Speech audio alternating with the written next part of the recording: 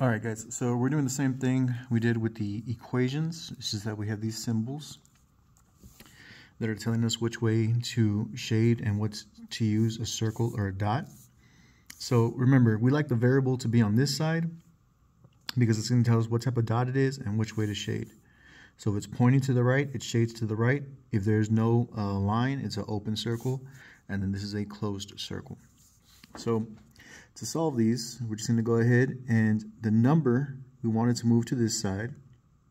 So that's going to go ahead and become opposite as a minus 28. And we can put this in our calculator. So the symbol is going to stay the same. 24 minus 28, if we put that in the calculator, we get negative 4.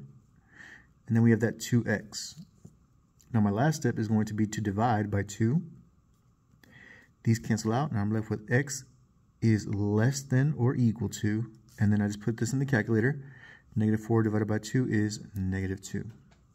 So when I look at my number line, I know that negative 5 is over here, positive 5 is over here. Now, if you want to write the numbers to help you, you can. So 0, negative 1, negative 2, negative 3, negative 4, and then negative 5. So I'm going to go ahead. I'm going to use a closed circle because there's a line under this thing right here. And then I'm going to shade whichever the direction this is pointing. It's pointing to the left. And that's my answer.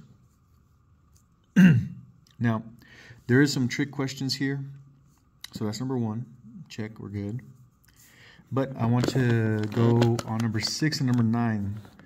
There's something that's actually missing because these are supposed to be the trick questions. And what we need to do is put a negative in front of the 8x right here. Let me zoom in so you can see. Put a negative in front of here. You do not have it. You have to add it. And the same thing with the 9. Put a negative right here.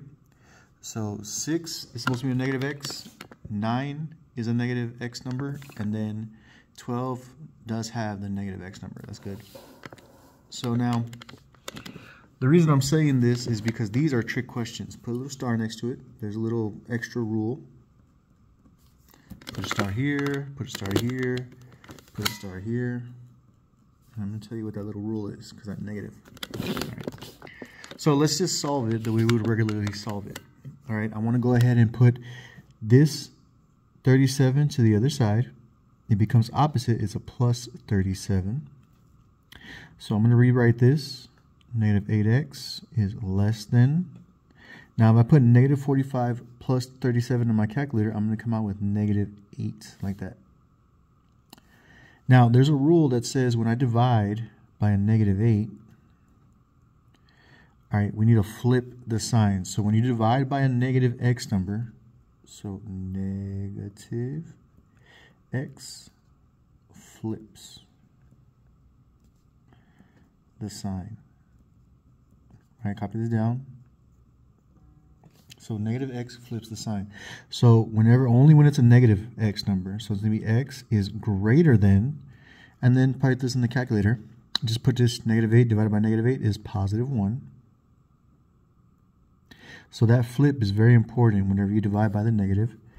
So if I'm looking at my number line, I have 1, a 0, 1. So this is my 1. I'm going to put an open circle, and don't add the line. That's not what I mean by flip. I mean like it just changes direction. So this is my number 1. Put the open circle, and it's pointing. Now it's pointing this way. So it started this direction, but it actually flips because of this special rule. So be very careful with that. Like for example, this one is going to flip whenever you divide by the 6. So be very careful with that one. Same thing on number 12. All right, these are going to flip the symbol. So this is what we're going to be looking for. All right, so let's do like number 12. So I have a plus 2. Now if it changes to a minus 2, that doesn't do anything. Subtraction doesn't do anything here. This is negative 2x. We keep the symbol the same for right now. 8 minus 2, that's just going to be 6. But this is my flip right here. Whenever I have a negative x number, all right, these cancel out. X is now going to flip this way, is greater than or equal to, and if I put this in the calculator, it's negative 3. So I'm going to look for my 0, negative 1, negative 2, negative 3. I'm going to put my open circle, and then I shade. Now it's going this way, so I shade it going this way, to the right. Okay. Now, if, let's say we have like number 8. Let's do this last one. Don't get confused, guys. My x is not negative, so there is no flip here. All right. If I move the 9, the opposite of a negative 9 is positive 9. Okay. And 24, negative 24 plus 9, put that in the calculator. I believe you get 15. I hope that's right. Now, my 5x, I'm just going to divide by 5. Do not flip this, all right? My x is going to stay here. My sign is going to stay the same. 15 divided by 5 is 3.